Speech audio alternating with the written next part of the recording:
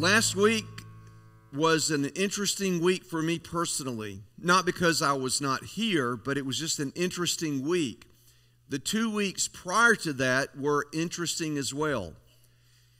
Some of you know that I am at times a little transparent with my own faith journey, including my own faith struggles.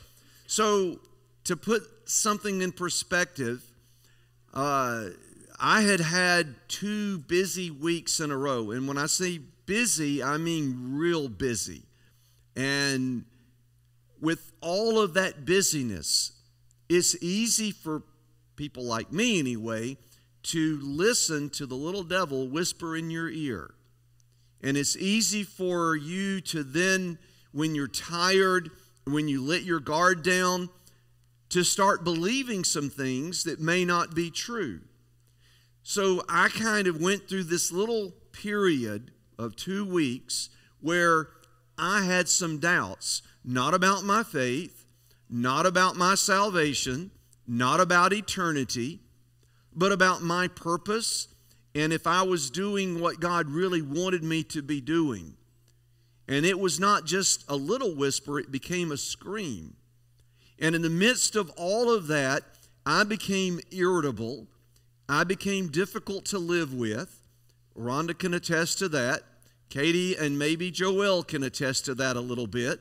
And so when that happened, they pretty much, well, Rhonda more so, and Katie being a therapist person. But Rhonda gave me a spiritual side of things, and Katie was giving me a more practical side of things. And this was me during that time. I don't want to listen to either one of you. So what I had to do was get away from all of the noise and face those doubts and face those concerns. I'm sharing that with you to say this to you today. All of us, at some point in our life, we will face something that will cause us to wonder, God, where are you at? Or, God, why is this happening to me? Or, God, why did you let this happen? I mean, the list is just as endless as me and you. Now, this past Friday, I believe it was Friday. No, it was Thursday, this past Thursday. One of the patients that I see had passed away, and the daughter of the patient asked me to call the gentleman who was going to do the funeral, because I'd been seeing this guy for about 2 times a month for the past year and a half, just to give him a little extra information. And as he and I were talking, he said something that I was not expecting, but probably needed. He said, "You have a heart for hospice." Now, I'm going to be honest with you. I'm tired of hospice. Not because it's a bad work. Miss Joyce, you did hospice for I don't know how many years. How many years did you do it? 10? I got you beat. Now, I've got you beat now. I've been doing it for almost 13 years. It's not a bad work. It's a needed work. It's a helpful work. But here's what I'm trying to say. When you feel exhausted, tired, when your spiritual guard is down, and the devil whispers in your ear, all of these different thoughts can pop into your mind. And you can question so many things. So with that said, I want you and me today to think about not just the resurrection, but think about when doubt roars back into your life. Because it's not a matter of if doubt will roar back, it's a matter of when doubt will roar back into your life. Because we all will face something and struggle with something that will cause us to wonder, God, do you really care about me and what I'm going through? And now for me, it culminated when I had to pay my tax bill. So that was sort of the icing on the cake. So sometimes we have not a thing, but we have many things that just seem to pile on. So in the past 3 weeks or so, we've been looking at John's gospel, near the end of Jesus' life, we saw him crucified, we saw him buried, we saw him raised from the dead, and we've seen how different people have reacted and responded to his crucifixion and his resurrection. But here's what I want you to think about. For those of us here in this room right now who say with certainty, I believe Jesus died on the cross for my sins. I believe he was buried dead. I believe that he was raised from the dead. And I have trusted him to forgive me of my sin, and I'm going to heaven when I die. For most of us, we have no problem believing that resurrected Jesus will bring us to heaven. But we have a problem at times trusting that Jesus, resurrected Jesus, can handle our day-to-day problems. And we kind of settle and wonder where God's at in the everyday moments of life. So in this story that I want to read today, whether you're struggling with a relationship or whether you're struggling with money or whether you're dealing with your job or whether you're dealing with, the list is just as endless as you are. I want you to know something today. God can still give you peace in whatever storm you may be going through. And he will give you endurance while you're going through the storm. So, in this story, let's just dive right in. John 20, verses 24 through 29. One of the 12 disciples, Thomas, nicknamed the twin, was not with the others when Jesus came. They told him, "We have seen the Lord." But he replied, "I won't believe it unless I see the nail wounds in his hands, put my fingers into them, and place my hand into the wound in his side." We're going to fast forward a little now. Verse 26. 8 days later, the disciples were together again, and this time Thomas was with them. The doors were locked, but suddenly, as before, Jesus was standing among them. "Peace be with you," he said. Then he said to Thomas, "Put your finger here and look at my hands." Then he said to Thomas, "Put your hand into the wound in my side. Don't be faithless any longer. Believe." Thomas exclaimed, "My Lord and my God." Then Jesus told him, "You believe because you have seen me. Blessed are those who believe without seeing me." Now, those are really interesting and powerful words. This story, two primary characters, Thomas and Jesus. Thomas is someone that has been not just nicknamed the twin, but in our day, he got the nickname Doubting Thomas. Aren't we all a little like Thomas sometimes, where we just doubt a little bit? Or maybe we doubt a lot. When Jesus first appeared to the disciples on Resurrection Day, Thomas wasn't there. For whatever reason, he was absent. And they, meaning Peter and John and James and Matthew and the others, unanimously said to Thomas, "We've seen Jesus. He's alive." We were sitting in the room. The doors were locked. The windows were shut. We were minding our own business, and Thomas suddenly, just out of nowhere, boom, there he was. We saw him. And Thomas said, "Yeah, I'm not buying it. I don't believe it."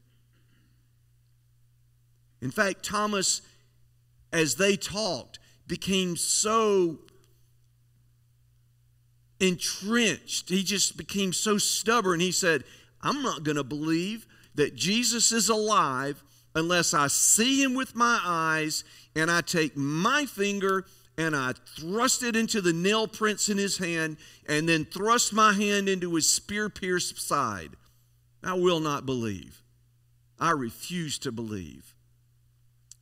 It's a lot like us today, isn't it? Well, that was Thomas. Well, Thomas was there the next time. When Jesus, in the same conditions, appeared, apparently Jesus spoke to Thomas before he spoke to the others. Don't miss that, okay? Because when we're going through some serious doubts, when we're wondering, God, where are you at in the midst of my little storm? He knows your name, because he didn't just say, to the one here who doesn't believe that I'm still alive, he literally said, Thomas. He looked at Thomas and he said to Thomas, Thomas, I knew and I heard what you said just 8 days ago. Now, just think, this was 8 days. So Thomas is wandering in doubt for 8 days. And he said, Thomas, 8 days ago you said you wouldn't believe unless you saw me. You said, Thomas, you wouldn't believe unless you saw the nail prints in my hand. Here's my hand. Put your finger in it. Okay, now, I'm putting myself in Thomas's shoes right now. Ooh. I have seen in my life a lot of people who have passed. A lot. I don't touch dead people. I can't say never. I don't want to touch somebody who's passed. It's just not my thing. If you want to do it, that's your business. When Rhonda passes, I might touch her. I might even give her a little kiss on the forehead, but I don't think so. I might just blow her a little kiss.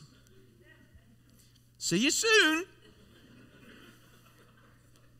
Okay, close it now.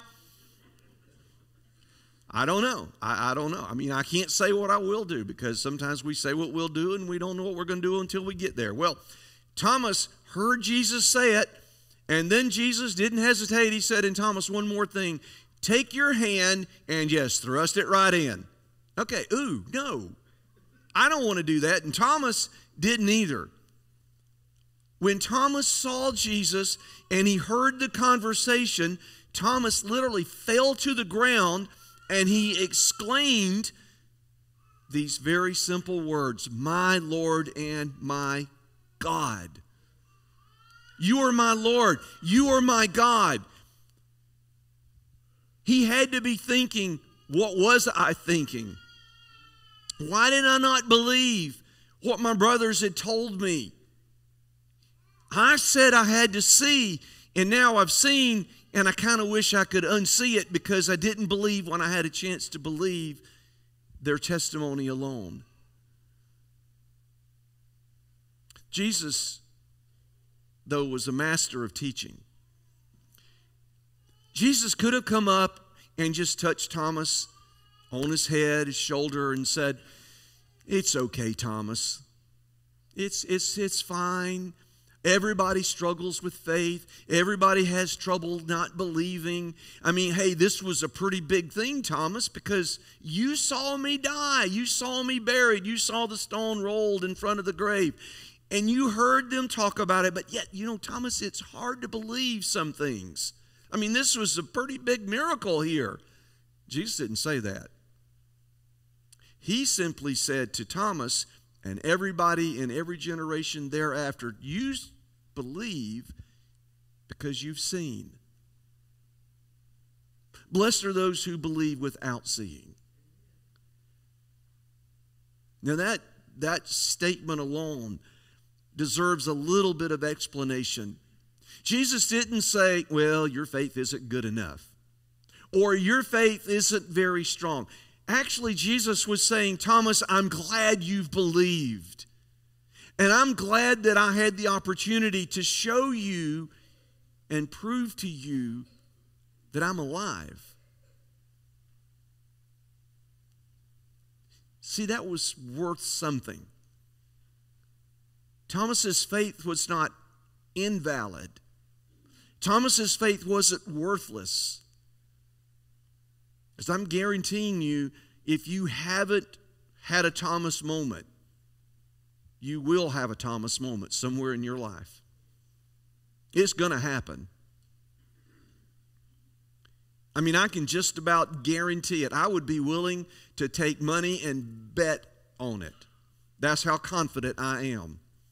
And I don't gamble with real money, just in my imagination, because I always lose, and that's why I don't gamble with real money. But with this one, I believe I would gamble with real money that at some point in your life, you're going to be just like Thomas. And you're going to say, I won't do it, but you will. You will face something, and you will go through something that will cause you to doubt that the resurrected God, Jesus Christ, is somehow in some way failing to meet your need and what you've prayed for and what you've asked for. And it will cause a spiritual crisis in your life. And you'll wonder, God, if you really loved me, why are you not answering this prayer the way I prayed for it to be answered? And therein your struggle will kind of work itself out, or you'll walk away going, I don't believe anymore. Here's what I want us to learn from this story. It's not a question of doubt entering into your life at some point. You may say this, I will never doubt that Jesus is Christ, that Jesus is God. I won't doubt that. But I want to put a little warning here. There have been a lot of people who have said, I've studied Scripture, I've experienced whatever. They professed Christ, they were baptized, they did all of the right things, and then a crisis came into their life. And then they walked away from the faith. Including preachers. Preachers. I mean, people who went to seminary, preacher school, studied the Bible and said, nah, there's no God. If a preacher can, then why can't any of us have such an experience? Think about it. We believe, I believe, Jesus really lived. I don't believe he was a made-up person, a made-up character with a made-up story. I believe that Jesus did live a sinless, perfect life. Why? I've never seen Jesus. I've never met him face to face, humanly speaking. I've never touched his body. I've never went through any of those. But I believe. I believe he died on a cross. I believe that he was buried. And I believe he was dead when he was buried. And I believe he was miraculously raised from the dead. I read Scripture. By the way, there are people that say Scripture is not true. I don't believe that either. But see, when you have a doubt and the devil whispers in your ear, if you keep listening to the devil, you're going to be robbed of a very precious gift. When I knelt on my knees at the age of 18 and I asked Jesus to come into my life and save me from my sin, I still to this day believe that he really did. And I really believe that today he is still with me. But I've never seen Jesus, but I have experienced his presence in my life. And I believe the testimony of John and Matthew and Luke and Mark and Paul and the others who were with Jesus, even though they are long dead. And I believe the testimony of those prophets in the Old Testament who said that Jesus is coming, even though they did not use the name Jesus. You see, as I look at the whole story, I believe there is a God who loves me more than I will ever understand and who is walking with me to this day and will take me to a place called heaven someday in the future. I believe that with all of my heart. But it doesn't mean there are moments when I struggle with my own junk. I can tell you without any numbers because there are too many. But I want you just to ask yourself or think about this for a moment. For those of you who have had relationship problems, meaning you're married, or you wanted to get married, or the person sitting next to you, your wife, your husband, you kind of look at them sometimes and go, I don't even know why I'm with you.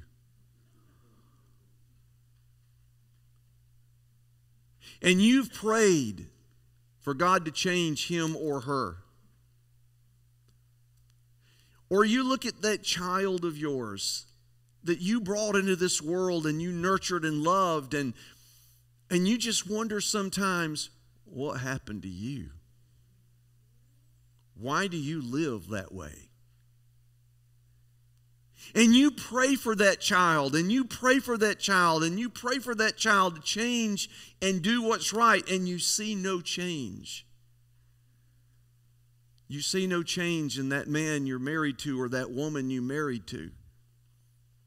Or maybe you came from an abusive family where your mom or your dad were drunks or alcoholics or drug addicts, or they had other issues, and you felt unloved and unappreciated, and you wondered and you prayed and you prayed and you prayed, and you pray today and you wonder, God, why won't they change? Or you've gone through life where money problems just seem to be the thing. Seems like you take 2 steps, or maybe you get 1 step ahead, and then all of a sudden you find yourself 3 steps back again. And you pray and you pray and you pray, and you just keep wanting for it to get better, and it just seems to never get better. And you wonder, God, why don't you answer my prayer? Or someone in your family gets sick, go to the doctor, and you find out it's cancer or something else, and you pray and you pray and you pray and you pray, and you lose them. They don't get better, they pass away. And you just wonder, God, why didn't you answer that prayer? See, this is real life, isn't it? And it's real life that can cause our doubt to roar back into our life and rob us of our faith. We just can get tired of wondering, God, if you really love me, isn't there more than just heaven? Well, none of this is in this story. Thomas, by the way. Thomas just didn't believe Jesus was raised from the dead. Thomas said, I'm not going to believe unless I see it with my own eyes, unless I can touch it and feel it with my own hands. But isn't that the way many of us deal with our everyday problems? God is distant. We pray to a distant God. Now, I don't mean distant because he's distant, but we feel he's different. By the way, the emphasis on the word feel was on purpose. We feel that God is distant, far away, not involved, uncaring, just out there. That maybe he hears us, maybe he doesn't hear us, and maybe he wants to do something, and we just struggle with God really loving us. Well, in many ways we're like Thomas. We want God to show up in a big way, in a miraculous way, and show us. Like we want God to physically appear right before us and say, like Thomas had, okay, you really want me to show you I'm the real deal? Here I am. We don't get that, do we? We just hear the stories. I think of Job for a moment. Poor Job. If you know the story of Job, you know the story. If you don't know the story of Job, here's the heartbeat of Job.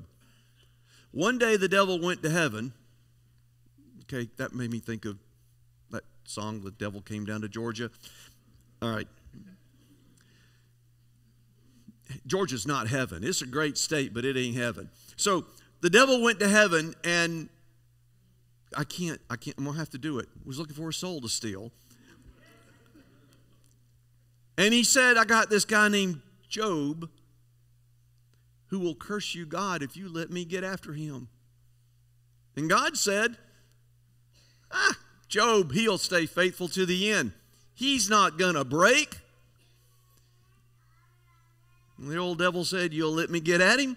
And God said, tell you what, you can do whatever you want to Job, except take his life. What kind of deal is that? See, the devil looked at Job and said, I can break him. And God said, go at it. You may feel a little like Job, that you are in some heavenly cosmic experience between God and the devil to break you. What happened to Job? In a very short time, all of Job's children died. Not just one, all of them. All of them. Think about that. The devil took all of his children. And then the devil took all of Job's means to make money. Job was very rich.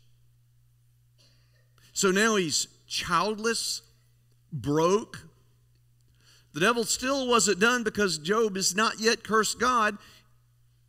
He made him sick, like boils all on his body, painful, just nasty, disgusting, just gross things on his body.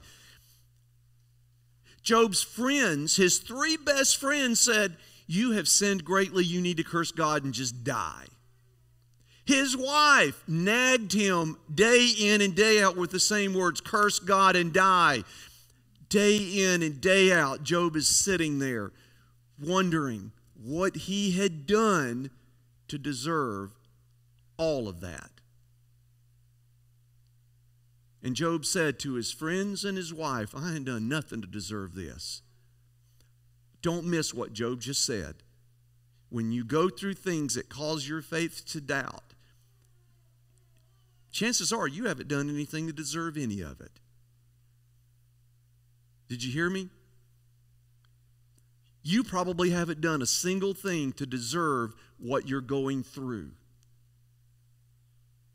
Because Jesus told us when he walked this earth, he said, I have come to give you life and to give it to you abundantly. That's what we want to cling to, isn't it?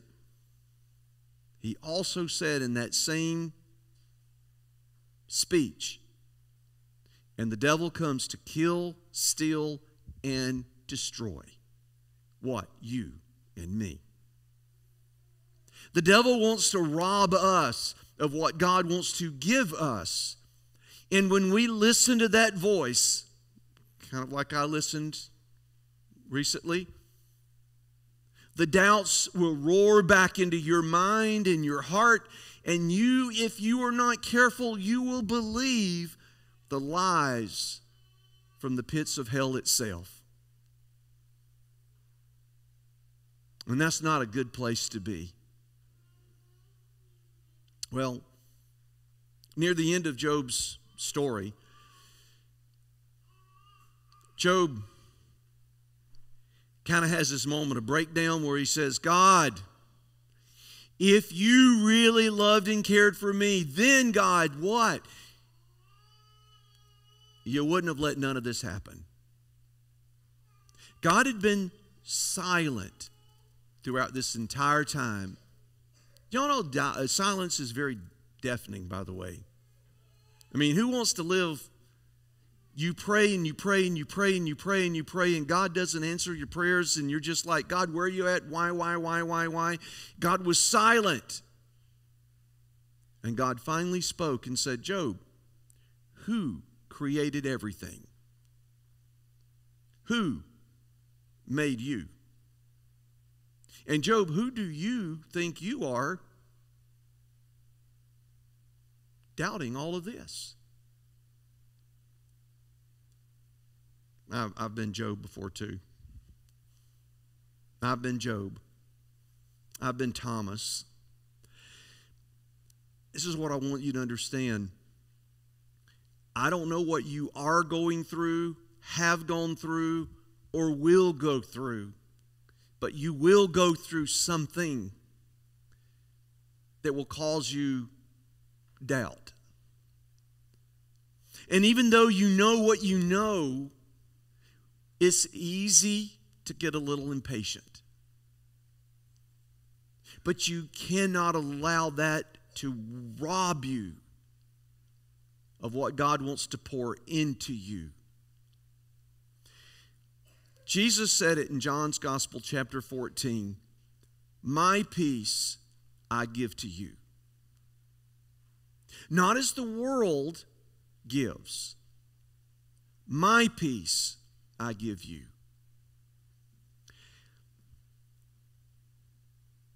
I don't understand how that works,